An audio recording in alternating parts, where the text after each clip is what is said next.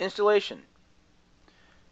First, you need to go to our website, which is www.sosonlinebackup.com. When you get to our website, click on Support, scroll down a little bit, click on Downloads, and then we have our Downloads page. For the PC is the one we want. Notice we have an installation guide here. Please take advantage of that. We also have for home or for business. Please choose the applicable program depending on the type of customer that you are.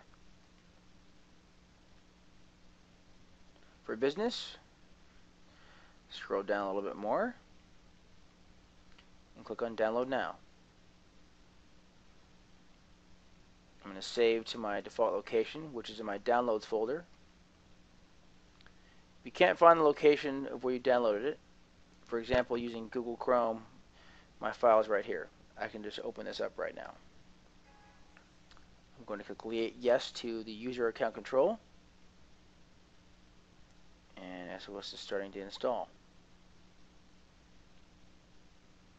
I'm going to click Next.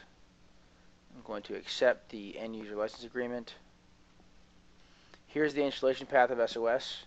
If you want to install the SOS client on a different hard drive, please just change the drive letter and leave the path the way it is.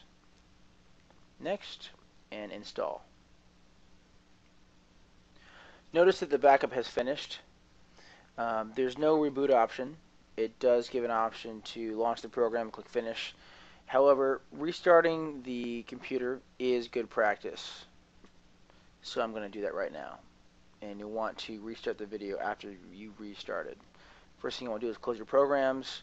Make sure to check and see if anything else is open.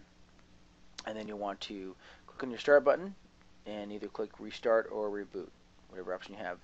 You may also click the Shutdown button, and then just remember to power up your computer after that. And I'll see you after you reboot your computer.